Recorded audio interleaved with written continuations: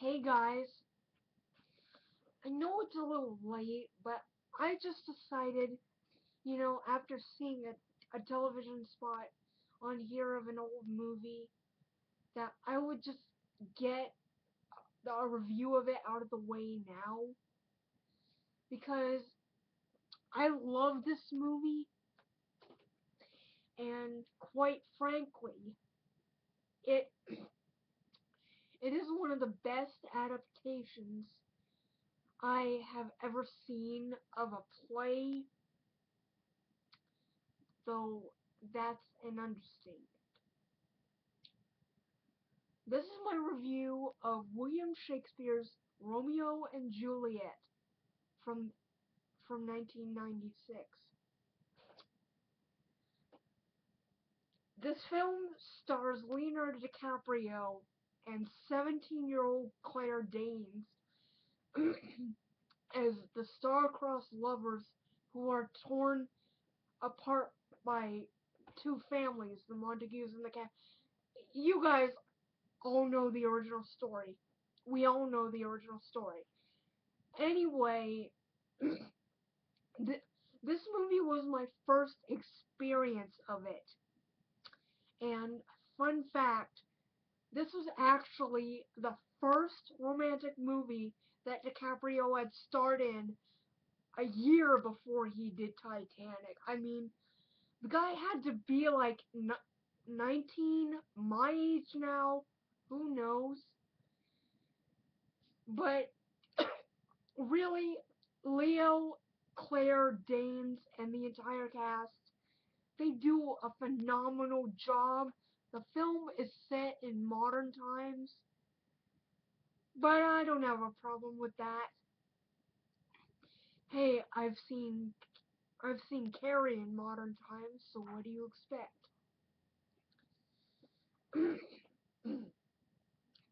It was a little hard for me to understand what the characters were talking about at first, because this is like very, very old English, so in some parts, some people may have trouble understanding what's going on.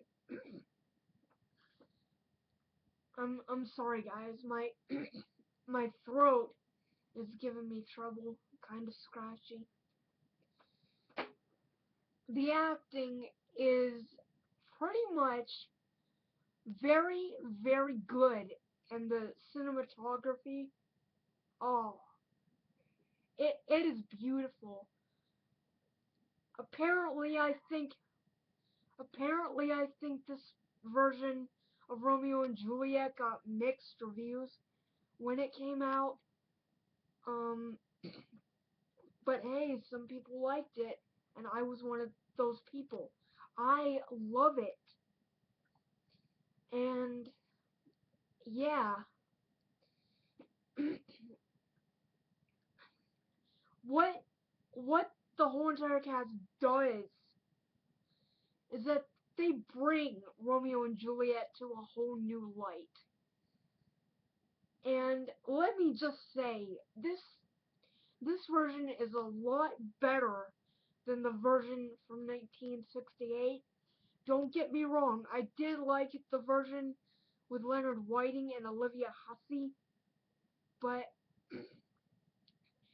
it's it's not particularly the best movie, but I do like it. I really do. And when I was in high school, my class watched the 1996 version, and I was so excited. My English class, by the way. And let me just say, this movie has some of the weirdest, and I mean the weirdest scenes in the first half. I'm not saying this movie is bizarre, but some parts of it are in that category. I won't give any spoilers away if some of you have not seen it, but really, That's all I have to say about Romeo and Juliet. So, I give this movie a 10 out of 10. This is Jessie670 signing out, and good night. See you later.